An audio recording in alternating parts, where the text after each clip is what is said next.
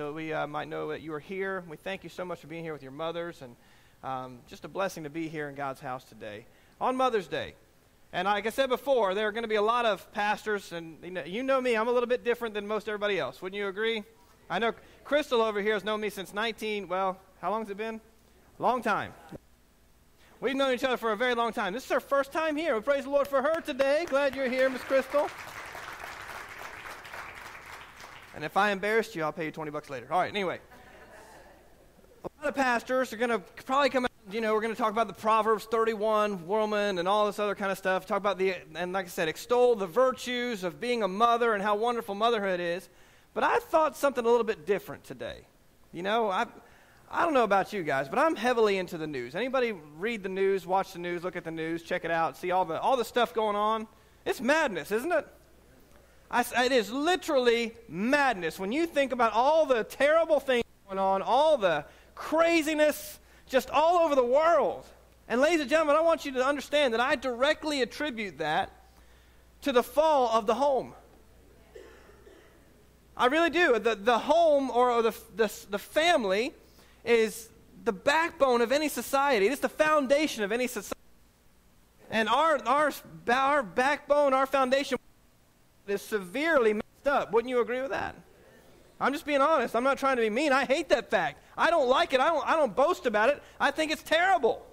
I think it's absolutely awful that families are in disarray. And because families are in disarray, guess what? Churches are in disarray. And because churches are in disarray, communities are in disarray. And because communities are in disarray, states are in disarray. And because the states are in disarray, guess what? The federal government's just off the chart. Wouldn't you agree? And it's not just here in America. I believe it's all over the world. Check it out. If you think I'm lying, look at the news. Look at all the things going on. When you see women plunging their vans into the ocean so they might kill their children. Imagine such a thing 50 years ago. What would you think? When you see women drowning their children in bathtubs. You've heard the story, right? Is this news to you? This isn't something I'm making up or just, that crazy old preacher, he's just way too conservative, right? He doesn't know that the times have changed, right? Well, I didn't know that the times changed where murdering your child is acceptable. I must have missed that time period. I must have missed that. Something's wrong with me, Brother Scott, I guess. I missed it. Something's wrong, ladies and gentlemen, and I directly attribute it to the fact that the family has fallen apart. Amen. And so today what I want to talk to you about is more than anything, it's kind of, how the president has a State of the Union address? What I like to do is kind of give you a State of Motherhood address, if that's okay. Is that all right with you guys? We're talking about the state of motherhood. I think it's really kind of encapsulated in a portion of Scripture that we're going to go to today, and that portion of Scripture is 2 Kings chapter 11. 2 Kings chapter 11. All the things that I just talked to you about, the women, driving their vans into the ocean and killing their children, I guess, obviously, when we look at 2 Kings chapter 11, is obviously not very new. It's not a new idea, apparently. I want you to understand also that Satan is behind all this stuff. Whether you want to believe in him or not, whether you want to, Satan, what are you crazy? You're just a crazy person. You think there's a little guy in a little red devil outfit and he got little horns on him and he's got a little tail and a pitchfork. You think that guy's real? No, not that guy. But I know there's a guy named Satan who used to be named Lucifer, who the Bible tells us changes himself into an angel of light. I know that guy exists. I know there was a guy who said he would exalt his throne above God's throne, that he would take everybody with him. I know that guy exists. And I know that there is a Satan who absolutely abhors God's creation in man and would love to destroy everything that there is in man and everything that God has created around man. And that's why he's learned over 6,000 years that to deteriorate the family is the first step into deteriorating civilization and any kind of worship or belief in God. You understand what I'm saying? That guy does exist, and I believe he's behind all of it. And because of that, all the things that I just told you are nothing new. He's been around doing this kind of stuff for 6,000 years. He's been around influencing the affairs of men for 6,000 years. And so we come to 2 Kings chapter 11, where we look at the Bible, and I'm going to read just a couple different verses to you. Look what the Bible says. And when Athaliah, the mother of Ahaziah, saw that her son was dead, she arose and destroyed all the seed royal. Did you see that? She arose, she killed all the seed royal, all the little kids who were in that court. Wow. That doesn't sound very new at all, does it? The things I just talked about. But Jehosheba, the daughter of King Joram, sister of Ahaziah, took Joash, the son of Ahaziah, and stole him from among the king's sons which were slain. And they hid him, even him and his nurse, in the bedchamber from Athaliah, so that he was not slain. And he was with her hid in the house of the Lord 6 years. And Athaliah did reign over the land. So here's a woman who has decided that she is going to be the boss, going to be the queen/king, and she's going to destroy every child that gets in her way of her getting what she wants. That doesn't sound familiar at all to anybody, does it? No. I imagine you probably are probably... Have you heard the story about how the people in England were taking aborted babies and using them for fuel for the fire for their... No? Yeah. In the hospitals. In the hospitals. The people who are supposed to be protecting and nurturing life were taking life and throwing it into furnaces. No, I can't. That can't happen in this day and age. Too enlightened. We can't do anything like that. It's amazing what some people will do so that they might have their own way. And really, I'll be honest with you, that's exactly what it all boils down to. Wouldn't you agree? It's so I can have my way. I can do what I want, and if this baby, this child, is going to get in my way, then it's just going to have to be eliminated. Ladies and gentlemen, you understand, that is the antithesis of what God intended in a mother. Wouldn't you agree? God intended mothers to be nurturing and loving and kind and sweet, and every time you get into an argument, Mom says, it's okay. Dads, don't you hate that? Any other dad like that? It's okay. I know my dad hates it. My dad, after a while, we learned a long time ago, he would say no or something like that, and we'd go to Mom. Mom would say, yeah, it's okay. And then he would be like, he would end every sentence after he had to say no with, if you go to your mother. He learned after a little while, amen? If you go to your mother. That's what he had to say after a little while. So he figured that out. Man, and that's what mothers usually do. That when we think of a mother, we think of, the sweetness, the kindness. We think of pink ribbons and bows and all the other junk that we can't meet. Guys just like, you know what I'm saying? That's what we think of when we think of a mother. We think of someone beautiful and wonderful and kind and who would never hurt anybody. And now we see in our day and age, mothers who couldn't care less about their children. As long as you're not in my way. It's a sad situation. This Athaliah was exactly the same way. Verse 4, the Bible says, in the 7th year, Jehoiada sent and fetched the rulers of the hundreds and the captains and the guards and brought them to him into the house of the Lord and made a covenant with them and took an oath of them in the house of the Lord and showed them the king's son. And commanded them, saying, this is the thing that you shall do. A third part of you that enter into the Sabbath shall even be the keepers of the watch of the king's house. And a third part shall be at the gate of Sur. And a third part at the gate behind the guard. So shall you keep the watch of the house, that it be not broken down. And 2 parts of you shall go forth on the Sabbath. Even they shall keep the watch of the house of the Lord about the king. And you shall compass the king round about, every man with his weapons in his hand. And he that cometh within the granges, let him be slain. And he be with you, with the king, as he goeth out, as he cometh in. And the captains over the hundreds and did according to all the things that Jehoiada the priest commanded. And they took every man his men that were to come on the Sabbath with them, that should go out on the Sabbath, and came to Jehoiada the priest. And to the captains over hundreds did the priest give King David's spears and shields that were in the temple of the Lord. And the guard stood, every man with his weapons in his hand, round about the king, from the right to the corner, to the temple, to the left corner of the temple, along by the altar of the temple. And he brought forth the king's son, and he put the crown upon him, and gave him the testimony. And they made him king and anointed him, and they clapped their hands, and they said, God save the king. So finally, this young king, this little child who was at one time hunted by a woman who should have been a mother figure to him, is now finally king. 6 years. You know how old he was at the time? 7. Can you imagine hunting a 1-year-old? Can you imagine hunting down a 1-year-old? A mother, a lady. I mean, we can almost imagine anything about men, can't we? The way sometimes we talk about men on Father's Day, Brother Scott, isn't that right? We can imagine a man just being a terrible, evil thing, but man, to think about a mother hunting down a 1-year-old baby to kill it, absolutely mind-boggling. And finally, after 6 years, this little baby has grown up to a point where he can assume the role of king.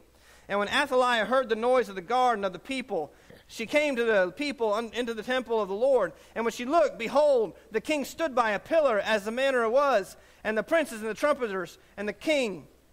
And all the people of the land rejoiced and blew with trumpets. And Athaliah rent her clothes and cried, treason, treason.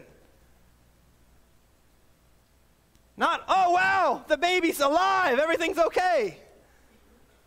Treason. That's what she thought. They kept this baby alive, and that was treason. Does that boggle anybody else's mind when you read that? When you look at that and see that, this woman would be saying treason that they kept somebody alive? A baby? Is that the state of motherhood today? Is that the state of motherhood today? I'm not getting what I want. This child's in my way. Is that the state of motherhood today? Let's pray. We'll get right to the message. Father, we love you and thank you so much for our day. Thank you, Lord, for these mothers. God, I thank you that they are of what a godly woman should be. God, I pray that you'd help each and every one of us to strengthen our bond with Jesus. Every one of us to strengthen our bond with our families. Lord, I pray, dear God, help our families in this day and age. That even though the other families and all the other people in the world are gone nuts, God, I pray that you would help us to be the Christians you'd have us to be. Lord, in here who's never trusted in Jesus Christ as their personal Savior, God, let today be the day. Don't leave this place without hearing the gospel and being saved. For those of us who are saved, God, help us to make the right decisions, the proper decisions. Help us to honor and glorify you. Help us to be the people you call us to be, that we might young women how to be good mothers, that we might show young men how to be good fathers, that we might be an example to this world what you thought about when you created us. Lord, please bless these your people. We beg these things in Jesus' precious name. Amen. So, there's two different women here. Now, I want you to understand there's two different women here, okay? The one is Athaliah. That's the one we talked about the most. She's the bad lady. She's the one who wants to kill everybody, who's going to take her power. She's the one who wants to destroy everybody. But there's another lady, too. Her name, and man, it is hard to pronounce. Wouldn't you agree? Jehosheba. Jehosheba, even though she wasn't related to this boy, even though she had no dealings or no bloodline to him, guess what? She still loved him like a mother would. She kept him for years out of the sight of Queen Athaliah. That's pretty awesome, isn't it? So even though there may be a very negative connotation, say something, there are still good mothers out there. Woo! Isn't that great, Brother Paul? There's still good mothers out there. Still good young ladies who want to bring up their children in the nurture and admonition of the Lord. There's still good women who want to teach younger ladies how to be that kind of mother. It's great to know there's still good mothers out there.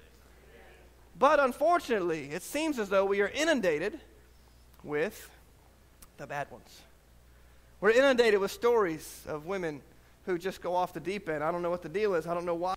But I think it stems from these things, okay? Number one, I want you to notice their decisions. Man, life is full of choices, isn't it? It seems as though we limit ourselves and our choices, don't we? You ever hear somebody say, I have to do that? Somebody say, well, I'm in this situation. I've got to do that.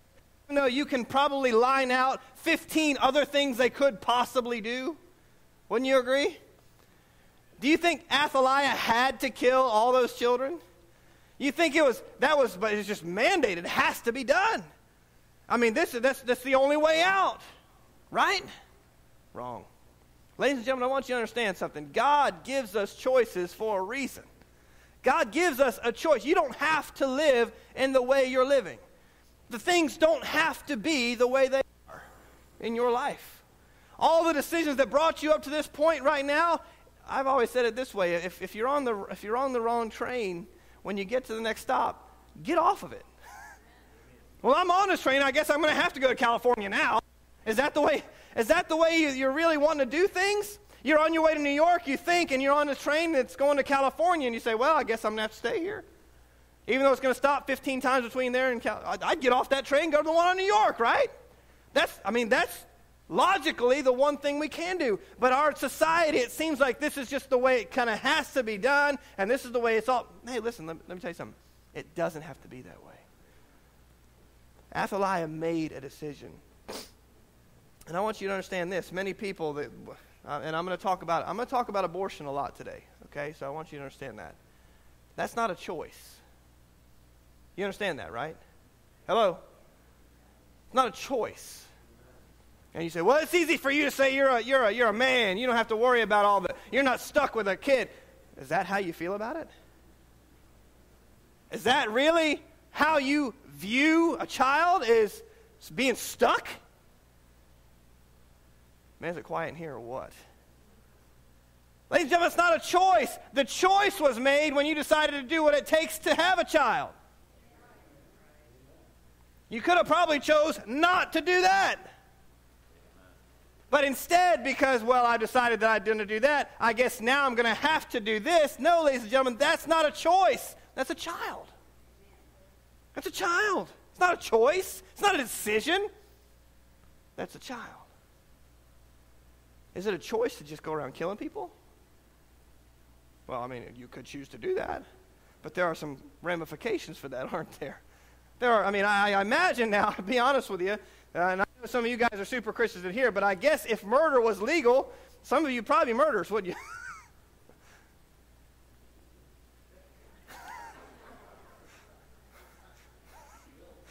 Some people. What? I imagine. Because we are all wicked. I know you guys don't like to think this, but we have to face our facts. We all are evil. The Bible tells us, all have sinned and come short of the glory of God. There is none righteous, no, not one. We all know that. And the truth of the matter is, Jesus even said, if you think it in your heart, you've already done it, basically. Isn't that right? And I know none of you super good Christians like Brother Paul over there, he would never, ever think something like that, would you? Absolutely not. Amen. See, I knew we had good deacons. Lie in church and stuff. But if murder was just, it wasn't against the law, or maybe it's just a misdemeanor or something like that, there'd probably be a whole bunch of murderers in our church, probably. But let me tell you something. It's not a choice because it's against the law.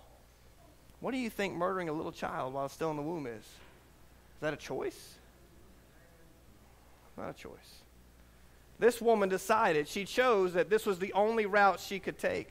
She's going to have to kill all these children because they were getting in the way of her life, of her, what she desired. And ladies and gentlemen, let me tell you something. I hate saying this, but the truth of the matter is, when you decide or when you think that abortion's okay, all you're saying is, this is going to get in my way of doing what I want to do. You understand that? You understand that, right? This is going to get in the way of what I want to do, so I'm going to go get rid of this. And the world has done a great job of making a child nothing more than a piece of tissue, nothing more than a scientifically just junk. I mean, that's what the world has accomplished in our day and age today. The world has accomplished us just thinking of a child as a piece of tissue or a bother. I'm going to show you something in a little bit toward the end of the message that will brilliantly illustrate that. So Athaliah chose to kill all the children, but Jehosheba, she decided to be a real mother. You see, you could actually choose to be a mother, amen? all these late-term abortions, if you will, that Athaliah decided to have, Jehoshaphat said, no, I'm going to be this child's mother. I'm going to raise it. I'm going to protect it. I'm going to take care of it. I'm going to feed it. I'm going to nourish it. Man, wouldn't it be awesome if we had some women who would say, that's what I want to do? All right, 3 of you agree with that. That's good. We're in trouble, bro. God. It would be awesome. You know, it'd be really awesome if some men decided they were going to step up too. Be the right kind of man. Say, I'm going to do what's right for my children. Just being honest, ladies and gentlemen. Athaliah made a wrong choice, but Jehoshaphat, she made a proper choice. She made a good decision. Number 2, notice also the definitions. You see, the world today likes to take our language. They make a child a choice. You know, and what do they call themselves who are okay with abortion? They call it what? Pro? No, who are okay with abortion? Pro what? Pro-choice. Yeah, choice. Not pro, they wouldn't call themselves pro-death. They wouldn't call themselves pro-murder, even though that's exactly what it is. Right? If you take that child several months later and decide that you want to kill it, what is it called then? If you take the same child 9 months earlier and you kill it, what is it called then? Choice. No, ladies and gentlemen, all you've done is change a word. You haven't changed the action. You haven't changed the end outcome. All you've done is change the word. You've changed the definition. And that's the problem. The world today changes definitions. I remember, I one time, I'll tell you guys this, not everybody that has been here all the time, but I went to a church in Brooksville. Brother Chuck Fernandez at the time. And the first thing I got there, I'd never been there before, never seen those people in my life. I walked up onto the stage, I looked at them, I said, I want you guys to understand something. I am okay with gay marriage. And they looked at me like you're looking at me right now. I saw some of them pick up some stones. They were about to stone me.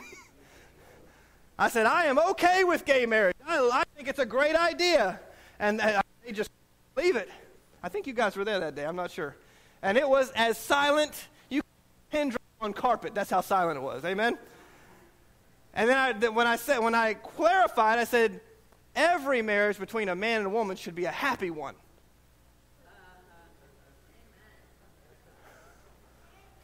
It took them a little while, you know. They got it. They changed the word. That's all they did. Gay used to be happy. Right? Anybody watch the Flintstones? You'll have a gay old time if you watch the Flintstones. That doesn't mean homosexual time. That means happy time, right? The world has changed the definitions. The world has changed the words and said, we're just going to change the words and make it better. No, it's not gay. It's not gay marriage. Gay marriage should be a happy marriage between a man and a woman, right, honey? We got a gay marriage.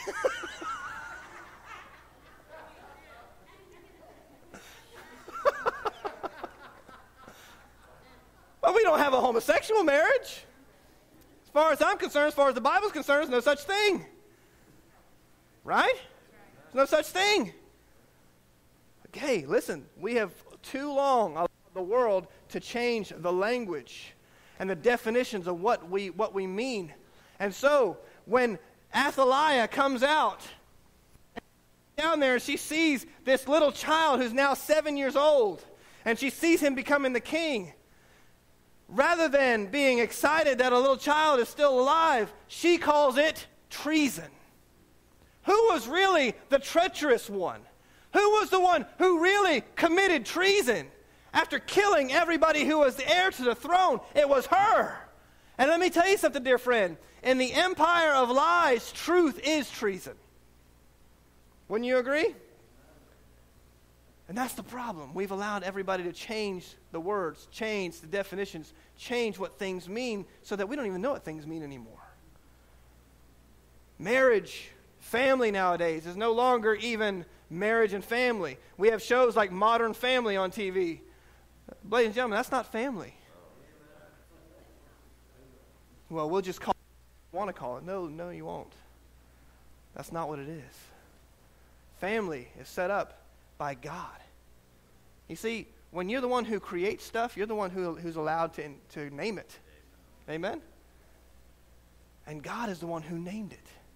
God is the one who gave us family. God's the one who is brilliant. I mean, if we just evolved and just, we would not know what family was. We just get whatever we want and forget everybody else. That's the way evolution, that's the end game of evolution. Just get whatever you want. Make yourself better. That's not what God says. God says sacrifice for each other. God says love people unconditionally. Boy, that sounds a little bit like a family, doesn't it? God says care about somebody. Take care of them. Help them when they're sick, in sickness and in health. For richer or for poor. That's what God says. God's the one who made it all up. He's the one who gets to define it. So, these two women differed in their decisions, and they differed in their definitions. We've got to figure out what the difference is. Okay? We've got to figure out what the difference is. Brother Jesse, would you mind doing me a favor? Up there you have a slideshow. It's Mother's Day. You see it up there? Can you click on the second thing of that? Anybody see this girl? She seems like a nice girl, don't she? Her name, Emily Letts. And she looks like a really sweet, wonderful girl. Until, go to the next slide. That's Emily, who has decided to film her abortion and put it on YouTube. That's her abortion right there. That's her during her abortion. Look how happy she is. Isn't that exciting? I want you to see something real quick. Go to the next slide. This is Emily, what she says. This is her quote. I don't feel like a bad person. I don't feel sad. I knew what I was going to do was right. It was right for me and for no one else. It was right for me and for no one else. That's Emily's idea of what's best. And unfortunately, there are a lot of people in our nation and our society today and really all over the world. That is what a mother's idea is. That's the state of motherhood in some people's places right now. It was right for me. It was best for me. When Athaliah came out and she just said, treason, treason, this isn't best for me.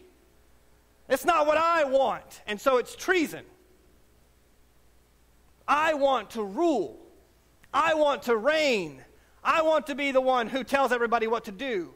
I'm the one who is the captain of my own life. I'm the boss. That doesn't sound familiar, does it? Does that mirror anything at all? I mean, is anybody else drawing the same conclusion I am? It was right for me. It was best for me. And that's the attitude of many of our mothers today. It's best for me. What happened to mothers saying, what's best for my child?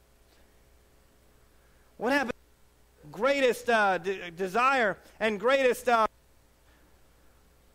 concern being, what's best for my kids? What's best for my children? How can I help my children? Listen, hey, Athaliah's choice was, what's best for me? Whereas Jehoshaphat said, what's best for this child? I will risk my life for this child. You know, if Jehoshaphat had got caught with that kid, where would she be? Dead. Go to the next slide. Does this lady look familiar at all? Casey Anthony. Anybody know what she did? She took her little baby. She put some duct tape around her mouth. Shoved her in the trunk of a car. According to the world today, she was only about a year and a half late. If she had done it a year and a half earlier, she had been fine. She wouldn't have had a trial. There wouldn't have been any news flash. She was a year and a half early. Brother Matt? Is that the state of motherhood today? What I long for is, and what I believe we have here in our church is some mothers who care about their children more than they care about themselves. That's the way God intended it to be. Some dads who cared about their children and their wives more than they care about their own selves. Their idea is not what's best for me, what's going to stop me from having my party life, what's going to stop me from going out when I want to go out and doing what I want to do. And by the way, that's what this world thinks. I'm going to do what I want to do. YOLO, right? You only live once, so I'm going to go doing whatever I want to do. And if anything gets in my way, then I'm going to have to get rid of it. And by the way, it's not just abortion. You know how many grandparents are raising their grandchildren nowadays? I'm just scratching the surface, ladies and gentlemen. If you want to stay here for a couple more hours, we can talk more about it. What's the state of motherhood today? And listen, the state of motherhood in America does not need to be the state of motherhood in Rutland or Inverness or where you live. I'm a much more individualized person. I believe everybody rises and falls on the merits of their own works, on the merits of their own self. I'm like Joshua. Remember what Joshua said? Choose you this day who you will serve. But as for me and my house, we're going to serve God. We don't care what you do. You go out and do it. If you want to go out there and do all that kind of stuff, you go ahead. That's fine. But as for me and my house, we're going to serve God. And ladies and gentlemen, we need some mothers. We need some fathers who will say, I know all the other kids' parents are letting them do that. And I know that they get to go out and do whatever they want to anytime. Guess what? The reason why they do it is because they don't care about you. I love you. And it doesn't matter what anybody else do. As for me and my house, we're going to serve God. And as long as you're in my house, you're serving him right with me. Oh, Brother Jimmy, that'll just cause me more problems because they're going to be meeting. You ever hear of a spanking? I've heard of them.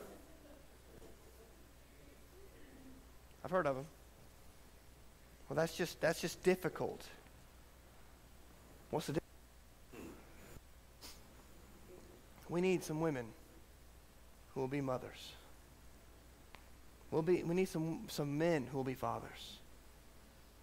You want to restore the family. You want to restore this nation. You want to restore your community. It all starts with you. Amen. You understand what I'm saying at all today? I believe this, though, wholeheartedly. The Bible tells us, Matthew 6:33, seek ye first the kingdom of God and his righteousness, and all these things shall be added unto you. What's that mean? Well, if your family, you have problems with your family, seek God first. You have problems in your finances, seek God first. You have problems in your job, seek God first. You have problems in your church, seek God first. Any problems, all the things that you're that are messing up in your life, guess what? God has the answer for it. If you're here today and you've never been saved, I want you to understand. You don't have him. How could you possibly expect him to take care of your trials and issues and problems if you've never trusted him as a Savior? If you don't have him in your life. Jesus died, rose again on the third day, and the Bible tells us he lives at the right hand of the Father, interceding for you and me. That's those of us who have trusted on him. If you're here today and you never trusted him, trust him. If you're here today and you are saved, are you being the example that these women, these mothers, the people who want to be good mothers, the people who want to be good fathers, are you being the example they need?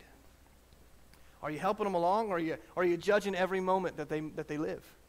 Are you helping them along, or are you pointing your finger at them, or are you taking their hand and saying, come on, I'll show you the way? We need to be the Christians they need to see. Either way, whatever God's leading you to do, maybe God's calling you to join the church, maybe God's calling you to be baptized, be saved, whatever it is, whatever decision needs to be made, make it today. Let's all stand. Lord, we thank you for the day. We thank you, Lord, for your grace. And we pray that you would bless in a mighty way this invitation as we invite